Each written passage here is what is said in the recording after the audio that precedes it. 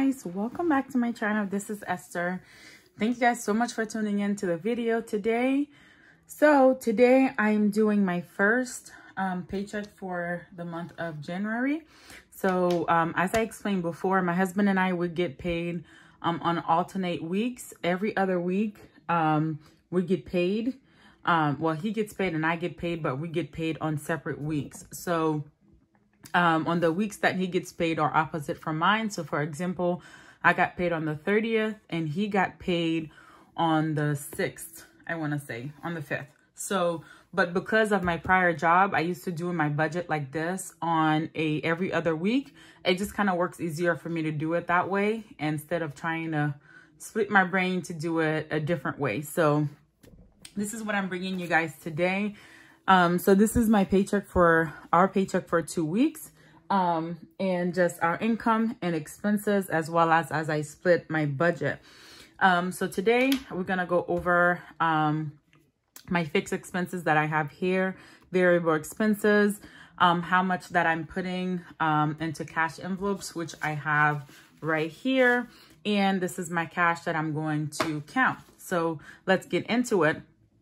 If you guys have not checked out my January budget video, I'll link it somewhere in the cards so you guys can check it out, how I set that up. Again, credit goes to Amelia Budgets for the template.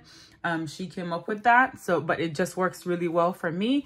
But I still like to do these on paper because it just makes much more sense for me. I do have a breakdown of my running bills that I created as well. So I'll link that as well so you guys can get access to the template and feel free to use what you need. So what I've done here, I went ahead and I split my higher expenses into 2 categories. So this is going to go for the days of January 5th until January 18th, 2023. So this first category here is my fixed expenses. So these are expenses that I know that are coming out at a certain day and exactly how much they are, and that does not change. Let me try to zoom in a little bit here so you guys could see what we got going. All right. So fixed expenses, I have my tithe. That's fixed because it's based according to our pay. But again, this is, I put it as a fixed expense because I know it comes out all the time around this number. I normally round it around 330 and then put it down based on our gross pay. All right, so my mortgage is $1,480. So I take half of that and I put it aside. So when that other paycheck comes, I'm not taking my whole mortgage into one paycheck. So this is half of that. My solar is 200. So I take half of that. Something else I take half of, and I'm only adding this, it's not actually half, but I'm putting a little bit aside for, it's my car payment. That's $581. That's a lot for us as well, but it does come out at the end of the month. So that would be 2 large bills for us coming out at the end of the month for the car as well as the mortgage. So which is why I split it. And I'm adding this, the car today because I do have a little bit more. So down here, I'll show you guys, my paycheck was a little bit more because I did get some reimbursements from work. I bought something and they put it back in my paycheck, which should have just went towards my credit card because that's what I paid it with. But this works fine. All right, so then I have my Victoria's Secret card coming out for $40, Capital One for $35. If you guys watch my January video, down here I have some debt paid, which is a little bit extra, $275. That's going to my Capital One card. This is for my couponing money. So I do coupon, and that extra money, I'm trying to put it towards paying debt and as well as helping us when we're short for the month. So this is probably going to be the last month that you see the Capital One on here because I'm paying that off. So my phone is $45. Our car insurance is $230. We have our children's place card, that's $40. And this is strictly used to buy the kids clothing because, again, because the way our budget is, we don't have a lot of wiggle room. So this really helps. But again, this has a high interest rate. But again, this is what's been helping us to buy school clothes for them, uniforms as needed. All right, Bank of America, $72. And this card is also going to be soon to be paid off because it was a card that that my husband applied for so that we can transfer over a large portion of our credit cards, so we would pay less in interest rate. Chase card 40, my other Chase card 40. So I put these based on dates on this side. So again, you'll see bills from the 5th till the 18th. That's what's coming out here. All right, so total for all of this comes out to $1,805. Now onto my variable expenses. All right, so these are not all variable. Daycare for us is not really variable, but I do put it here because that does change from time to time because the kids, they change classrooms, then you get a $5 off, or, you know, then my son, for example, goes to a different after school because it's in kindergarten. So we pay a little bit more for him. So I put that under variable expenses. So for gas, it's $280, and that's for the bi-weekly. That's for myself and for my husband. So again, this Bank of America, Bank of America card, this gives me points when I use the card for gas. So every other week, what I do is I put here when it goes to the card and when it goes for cash. So typically when it's going for cash is on the alternative week when it's not due. So then on the other week, so next week or in the next 2 weeks when I do this, you'll see it'll say cash because my husband actually uses it for cash. He does his gas using cash. So grocery budget, we put 200.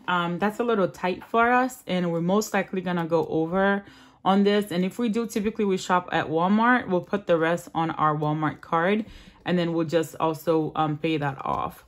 Our Haiti envelope for $75, dry clean for $50. And this here, the dry clean typically goes on one of our credit cards, and then we put that money back in the bank to pay for it. Self for $50, miscellaneous for $50. Typically, I don't have anything left for miscellaneous, but because I'm only focusing on paying the minimum on my cards right now to try to pay off the lowest balance or the lowest interest rate, now we have a little bit more, so I'm gonna put that aside. And miscellaneous, sometimes that would be used for housework, lawn work, car maintenance, and last year I actually did a sinking fund for this to help me out with this, and it just things kept breaking down. So this year I'm not doing a sinking fund for it like any other things, and I'll show you guys the sinking fund that I had last year. But I'm not doing that. But whenever I have a little bit here and there, I'll add to this miscellaneous envelope, and that's what will go in there. So total for this comes out to $845. Sorry guys, my children in the background. My children are in the background, so if you hear the door slamming, that's them.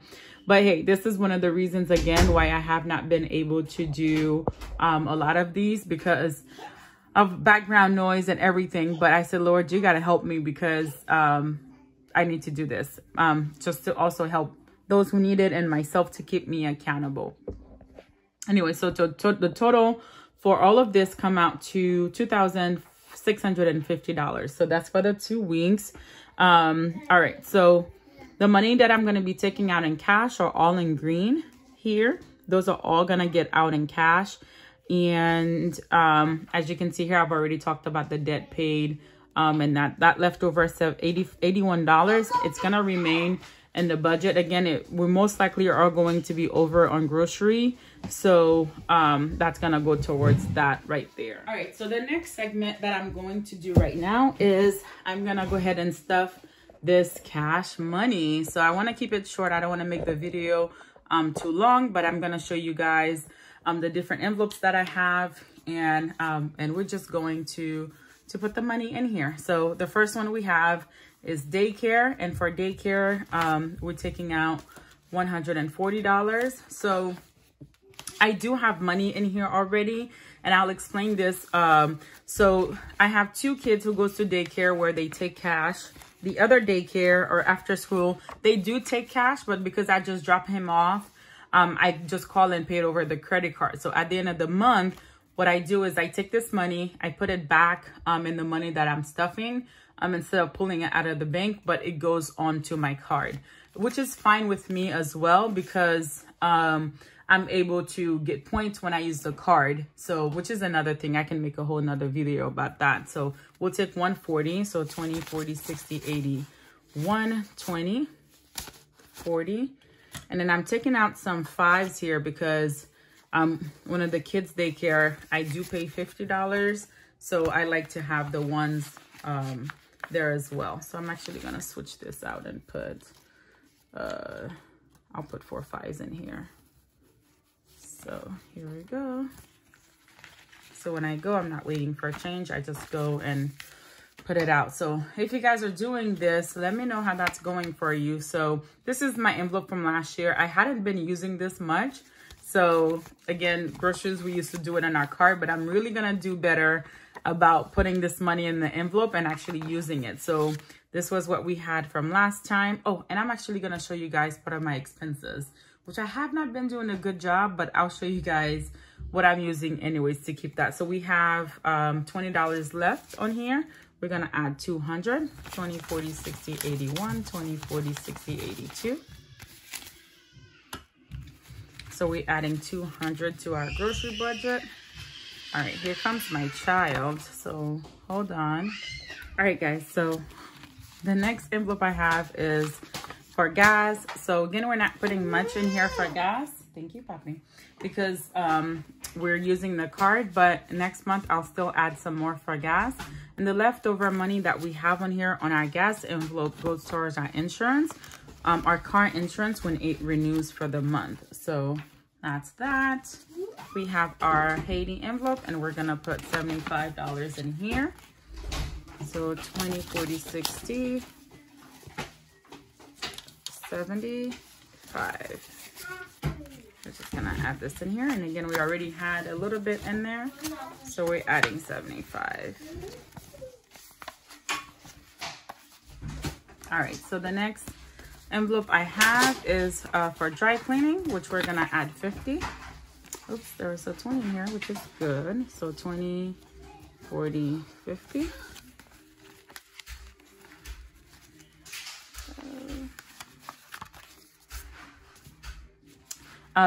One thing I didn't take out was the tithe, and I like to take it down in big bills, so we'll take it down to 323. So 20, 40, 60, 81, 20, 40, 60, 82, 20, 40, 60, 83, 20. 1, 2, 3. All right, and that goes in our envelope. This is $50 for miscellaneous. 20, 40, 50.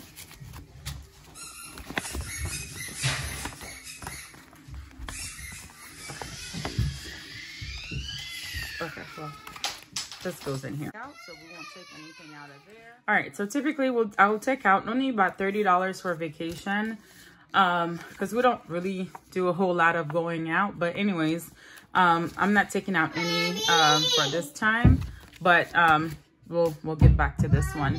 And then we have for haircuts. Hold on, give me a second. Give me a second. All right, yeah. So this is the life of having children. All right, so we have haircuts. I haven't been taking any out of this envelope because my husband and my son, someone cuts their hair for them, so it actually kind of works out fine. So what we have left to take out is $50 for self. So 10, 20, 30. Oh, 10, 20, 30, 1, 2, 3, 4, 5, 6, 7, 8, 9, 40. Huh. All right, well, I'm short 10. I don't know how I'm short 10, but all right, Papi, let me finish, okay? So anyways, so yeah, this is gonna go between myself and my husband, and we get to do whatever we want to do with that.